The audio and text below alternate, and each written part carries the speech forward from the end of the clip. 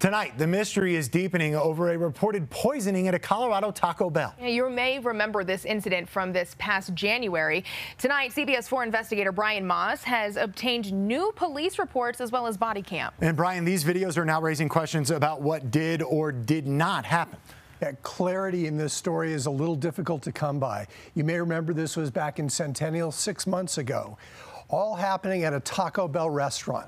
But these police reports and newly released body cam video only seem to generate more questions and more mystery.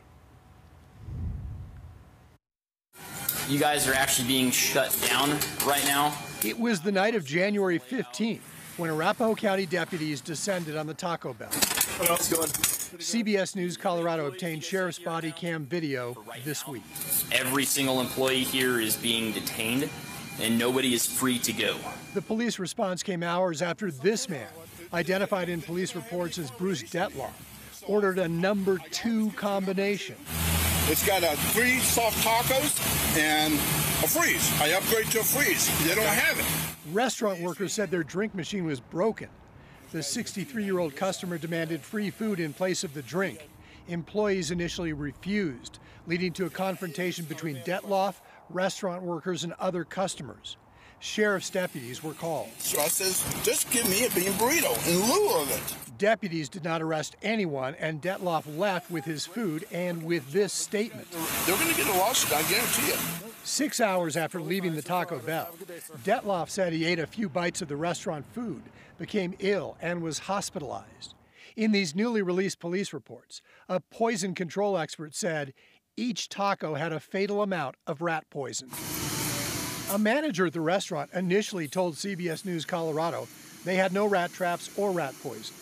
But when deputies looked inside the restaurant, they found empty rat traps, and outside of the building, that is a rat trap. And then another. And there's another. One of the traps contained a large block of poison, according to the deputy. And there were marks on the poison, consistent with a person scraping off large chunks, not something an animal would create, wrote the investigators. Some of the poison found at Taco Bell appeared to match that found in one of the tacos, wrote deputies. It is probable that someone intentionally poisoned Bruce due to the earlier disturbance. Deputies also searched Detloff's home and reported finding 2 bags of rat poison, one bag factory sealed, and while the second was open, investigators said the poison appeared different than what was found in the tacos. I haven't done anything wrong. The Arapahoe County Sheriff ultimately closed the case, saying surveillance cameras in the restaurant cleared employees of any wrongdoing. So there was actual rat poison was put in the food, so that's these green balls right here. So we're looking for anything like that. Detloff has never responded to our messages, calls, and emails. These reports also show that Arapahoe County investigators went to 2 stores near Detloff's home looking for evidence that the man may have used a credit card to buy rat poison.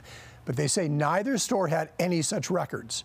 Taco Bell has fully cooperated with the investigation, but to this day, still unknown how rat poison ended up in this man's food. And perhaps we may never know. We may never know. All right, Brian, thank you.